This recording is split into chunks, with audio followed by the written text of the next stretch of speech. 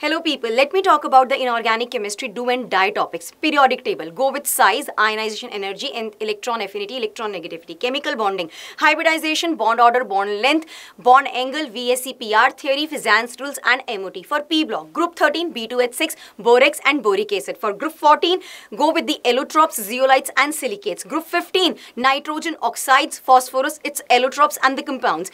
For group 16, oxides, oxoacids of sulfur and the compounds. For group 17, journal properties and interhalogen compounds. For group 18, hydrolysis and reaction with XeF2. If I talk about S block elements, just go with NaOH, Na2CO3, gypsum, POP, thermal stability, solubility and yes, flame color. Talking about D and F block elements, just go with KMNO4, K2Cr2O7 reactions, electronic configuration of complete F block. Talking about coordination compounds, go with the IUPAC nomenclature, VBT, CFT, isomerism. And yes, the last one, environmental chemistry. Go with smoke thing. I mean to say you have to learn photochemical and classical smoke. That's all and all the best.